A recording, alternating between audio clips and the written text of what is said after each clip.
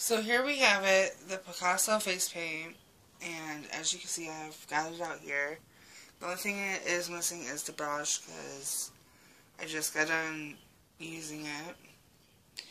The colors you get are this, it's a more of a fuchsia, purplish paint. You get a white,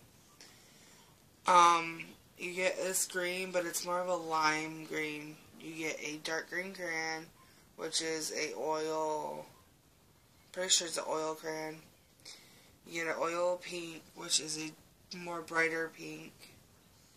Then you get a blue, the red, the yellow, gold glitter, stencils, and a sponge.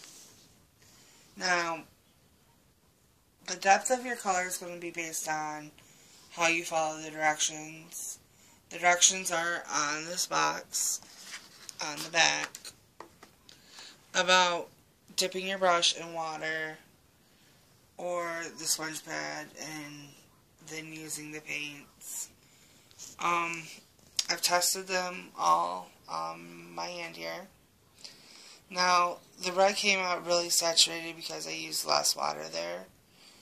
And I did use some water on the crayons, but if you hadn't, you would have got a more saturated color there.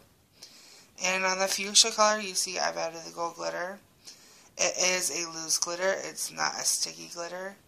So you do have to apply that while the paint is still wet. And I added a little bit more water to it too. And as you see, some of the colors are a little bit washed out. That's because I had more water on my brush at that time. But the less water you have, the more pigmented it's going to be.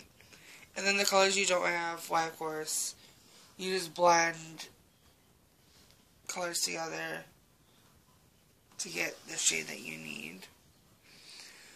The stencils are your basic dolphin, peace sign, flower, heart, I love you. And I don't think they would withstand probably a few uses. You may want to get some type of very thin plastic would work to make new stencils after those were gone.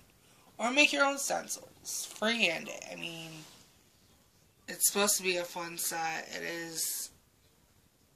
It allows you to be your own artist and any of the sort of fun things you can think of. So it's the Picasso face painting set, and let your mind be your own canvas.